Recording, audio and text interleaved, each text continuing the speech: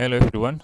After installing and configuring your Traccar on your server, another important thing that you need to do is actually to ensuring that your Traccar server able to handle multiple requests that coming from the devices that your client install. So in this video, I will show how to use a Locust using the Python to do the load testing, so you can ensure that your Traccar server is actually able to handle that kind of the request simultaneously. So the first thing first, I already log into my Traccar. You can access the free Traccar server in the mytraccar.online, and you can go to free devices to track, and this is one of mine. So I will have this ID mytraccar.online, and I will simulate by creating the HTTP request to the endpoint of the Traccar, so we can have like multiple requests per second, so we can like simulate in the real scenario. So I already have this ID mytraccar.online for my device, and the location is here. Let me show you about the current location. Let's go to the details, and this is the latitude and also the longitude, and we will use this information to configure the HTTP request that we want to have. Okay, so now let's try to start the Locust, and then we try to simulate. I will show you the script. So this one is the Locust. So we just need to define the function of the load testing, and we define the payload. In this case, we need to put the ID or identifier of the device that present in the Traccar server, and the latitude and the longitude, and also the timestamp and also the speed. So I make this to be like static one, because the point of or the focus of this video is only to show like how many requests per second that the Traccar server can handle. Okay, giving the specification of the server itself.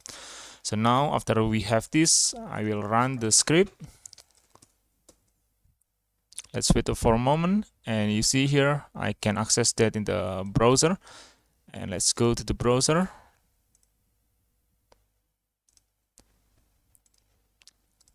Let's reload this. It will be running now. Now what you need to do is actually to put the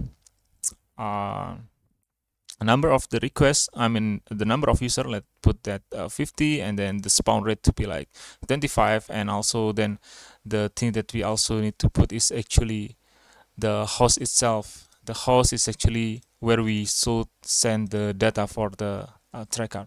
So for this mytraccar, you can point this to the data.mytraccar.online with the port 5055.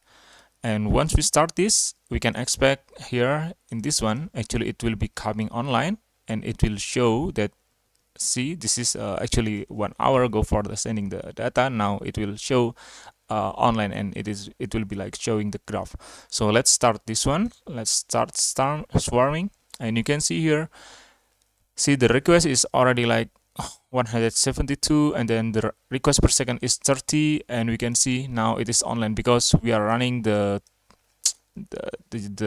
request generator, and it's sending the actual request to the server, and it is like tracking in the real time. So it is good. And when we check here with this, actually we can see that with the 32 requests per second here, everything is good. You can see the response time is still good, and also there is no failure, means like the Traccar server actually can handle more than this one. So just ensure that your Traccar server is able to do that. I mean, it is not easy task, because you need to install them in your server, you need to handle the reverse proxy, you need to manage the database, and many things. But if you like need to have the easy way to have your device tracked, and just use the mytraccar.online for these services. So yeah, this is the video that I can share to you now, and you can see here the request for all of them. It is like zero failure, means the Traccar server from the mytraccar.online is very stable for our use case. Okay, and then that's all for this video. See you in the next video.